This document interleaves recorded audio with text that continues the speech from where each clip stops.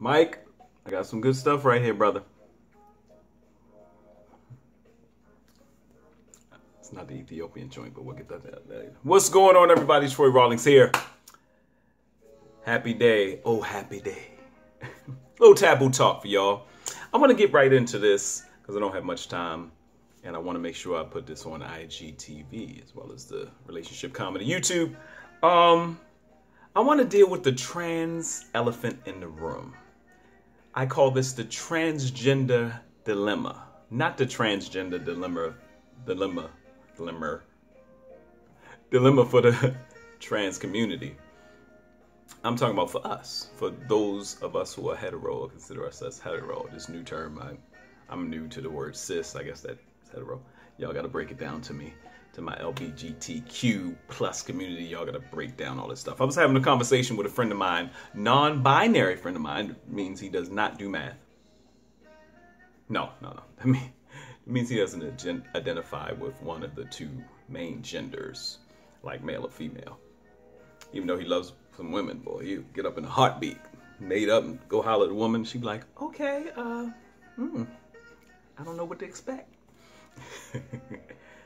But I was watching an interview from the Breakfast Club with the transgenders and Malik Yoba and all this stuff. And I noticed that interview had more thumbs down, more dislikes than any other interview in Breakfast Club ever that I ever seen. And I was like, man, what is the ism and schisms? Because that's not just from the straight community, obviously. And why is everybody uptight? And why is everybody in arms? And I understand everybody's viewpoint about different things, but there's one thing that no one touches on. That if we're talking about equality, if we're talking about everybody feeling the same, I'm from around the way. I'm from Baltimore, Maryland. I came up a certain kind of way.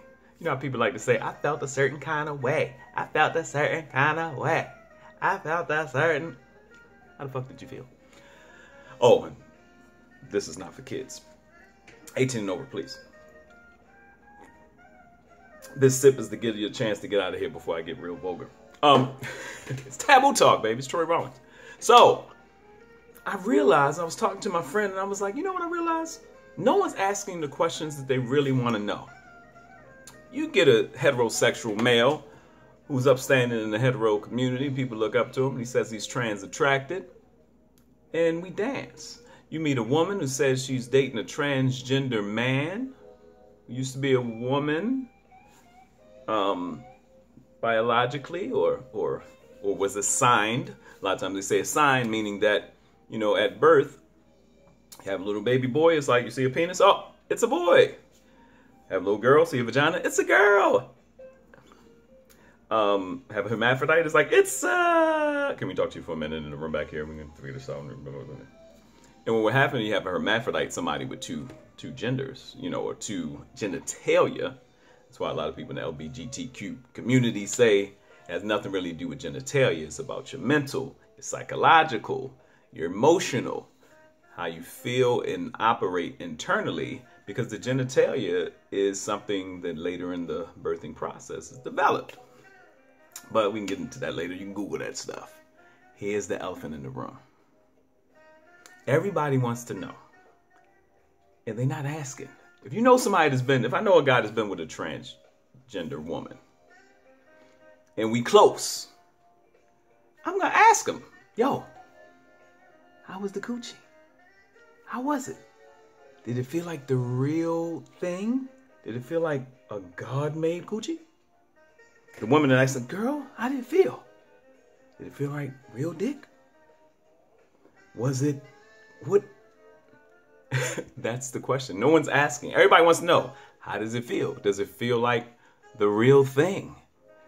And for the people that have had operations, you want to ask them, how does it feel to you? If you had an operation, do you still get the same sensation you get from your other genitalia? From a dick, from a penis, from a vagina. I said dick and penis like they were two different things. They kind of are. I'm a little kid. If I'm a little boy, like, what's wrong with your penis? Your mom say something's wrong. I don't know. If I'm a grown man and my woman says, what's wrong with your penis? I'm like, first off, this ain't a penis. It's a dick. Okay.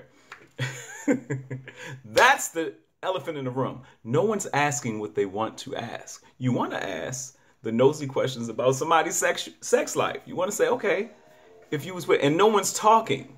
Yeah, you know, I had some friends I dated. My friend, we were on the live last night. You go to Troy Rawlings live, you can check it out if it's still up. If not, when you see this, if you're doing this on a replay, you won't see it. But she said, somebody mentioned that I dated a guy who was bisexual. But he said, you know, he was mainly dating guys in high school. Another friend of mine was like, so what the fuck does dating mean? Does dating mean they were going out to dinner and movies? Or does dating mean they were sucking and fucking? I need to know the dynamics. The trans elephant in the room. Ask. If you meet somebody you gotta ask. Hopefully you're close enough where you can ask, how did it feel? Everybody wants to know, how did it feel? What's going on?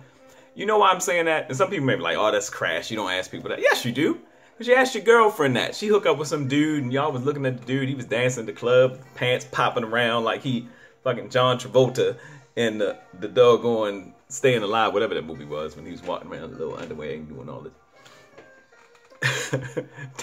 Pants popping around like a 70s NBA basketball player. Everybody wants to know, how was it? How did it feel?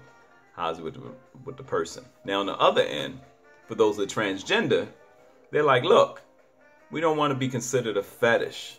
We don't like to be us hopping in cars 2 a.m. in the morning and you hiding us behind closed doors. We want a real relationship with you because we're real people. And that's true. We all know, especially people of different races and ethnicities, how it feels to be considered something other than human.